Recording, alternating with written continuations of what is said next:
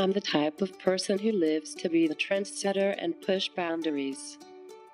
As a young entrepreneur with cerebral palsy, my hope and expectations are driven by need and also by passion to make current fashion more accessible, faster to market, and most of all, fun.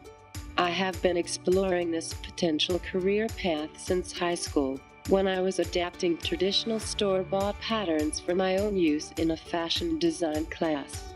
I began experimenting with different closure systems like Velcro and magnets, shortened length for the wheelchair user, or wider openings at the neck.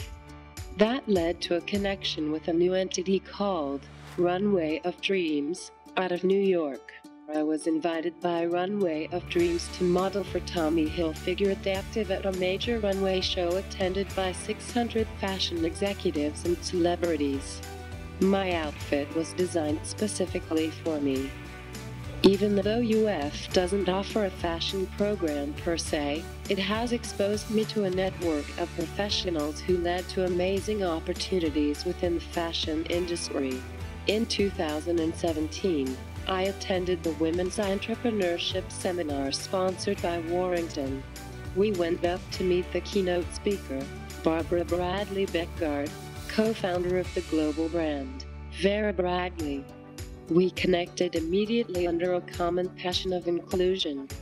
I wanted to show her how the Vera backpack I was carrying could be adapted for wheelchair users. I kept in touch by texting her. A few weeks later, my parents and I received an invitation to be her special guest at the Designs for Disabilities Gala. From the moment I rolled into Warrington, I felt at home. A place where I could push myself, but also a place where I could challenge Warrington to think of diversity in a whole new way. I'm going to be honest and say that I sensed the panicked expressions of the faculty and student leaders who probably wondered how best to provide accommodations while upholding the integrity of the program. We made it work as a team. UF provided the most amazing platform for me to speak up about my passions. I am able to advocate not only for myself, but for others as well, and this gives me joy. Diversity and inclusion go hand in hand at Florida, and I feel accepted here and love the independence. My future is wide open to opportunity. My goal is to help refine the consumer experience in retail, both brick and mortar and online, into a more inclusive experience for all.